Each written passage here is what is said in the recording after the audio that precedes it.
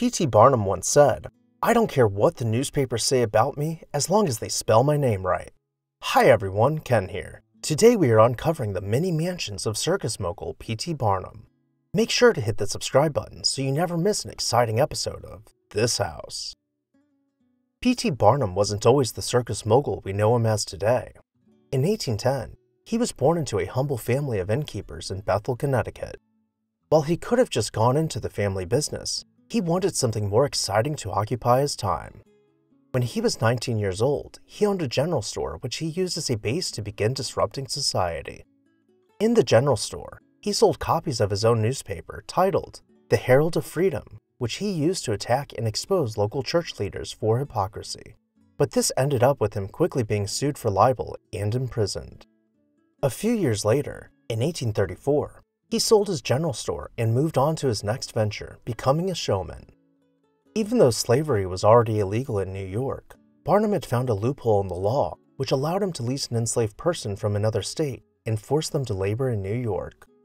The blind and paralyzed person, by the name of Joyce Heth, was touted by Barnum to have been George Washington's personal nurse at the age of 161 years old, fibbing about her age by at least 80 years.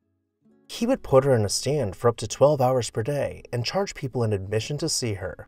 Then, when she passed away, he charged people an admission to see a live autopsy performed on her body.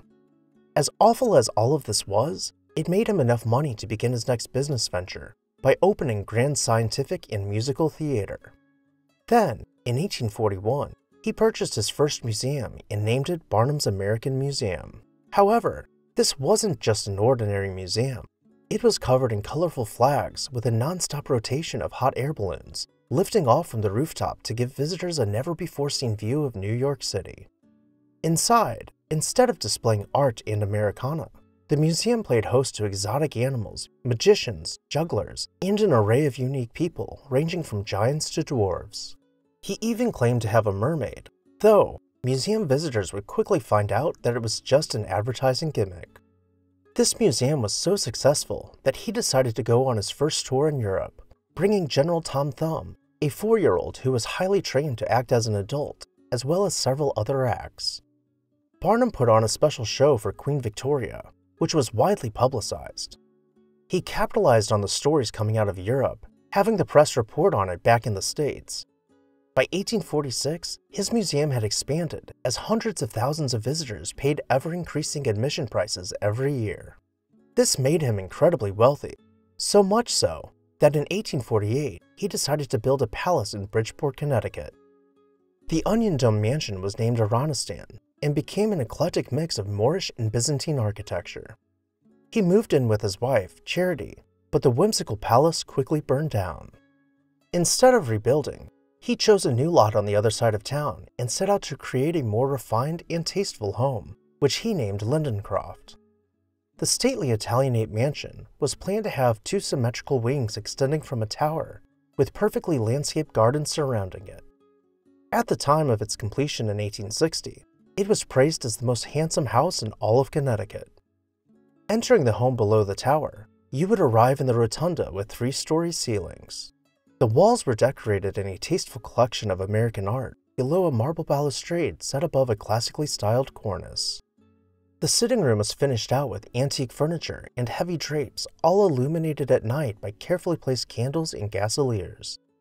The music room was staged with antique sofas and chairs, none of which were matching, to be arranged conversationally below an elaborately crafted crystal gasolier. Each room in the house flowed into the next, with a palette of deeply saturated colors for the textiles, paired with dark woods and delicate bronze fixtures. The conservatory, which we are seeing now, was such a spectacular room that Barnum commissioned an artist to hand-color the stereograph in the same year in which it was completed. All the while, Barnum had opened his first theater, which he dubbed the Moral Lecture Room, where plays would be performed with family-friendly themes and moral lessons. He then created the first aquarium in the United States and began writing several books, but his ever-expanding series of museums came to an abrupt end when he hired Pauline Cushman to perform a series of lectures. She had been an undercover spy for the Union Army, gathering intel on the Confederate Army. As she told crowds about her harrowing, action-packed tales behind enemy lines, a Confederate sympathizer set fire to the museum. Around this time, his wife's health was failing, and at that time, it was common practice for doctors to prescribe fresh ocean air to combat a myriad of diseases. So the Barnums decided to sell Lindencroft and construct a new seaside mansion which they named Waldemar. The towering Queen Anne-style house was covered in decorative gingerbreading and set at larger-than-life proportions. You would enter the home below a heavily ornamented porte-cochere, doubling as a porch where Charity could inhale the salty air. The interior of Waldemar became an icon of Victorian-era home fashion, with each room boasting a dizzying array of geometric and floral patterns.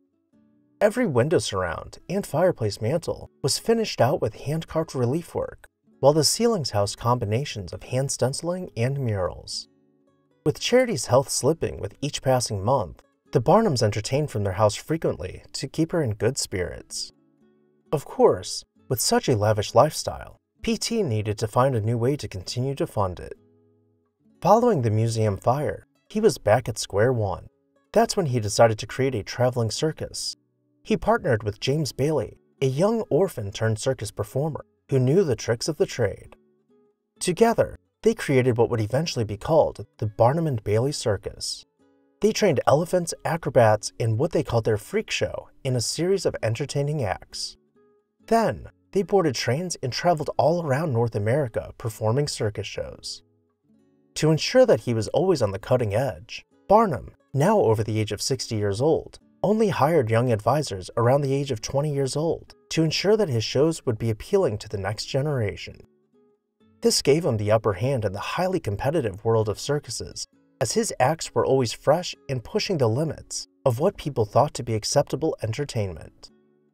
Just as he was starting to see his new career take off, the one the world would remember him for, Charity passed away. The couple had been together for 44 years, since they were teenagers, and PT was now filled with unshakable grief.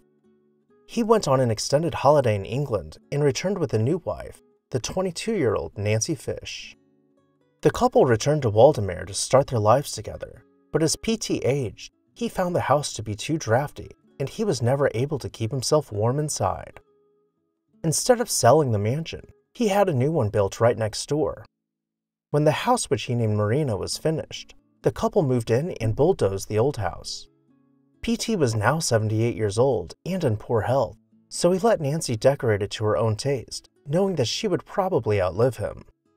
Just 2 years later, in 1891, PT Barnum passed away. Marina was passed down over the years to his grandson, who sold the property. All of his mansions suffered similar fates. Iranistan burned down. Lindencroft was then demolished to make way for the new owner's mansion. Waldemar was torn down to be replaced by Marina, and Marina was torn down to make way for the University of Bridgeport's dining hall. If you could go back in time and save just one of PT Barnum's mansions, which one would you choose? Let me know down below in the comments section. And while you're there, make sure to hit that subscribe button so you never miss an exciting episode of This House.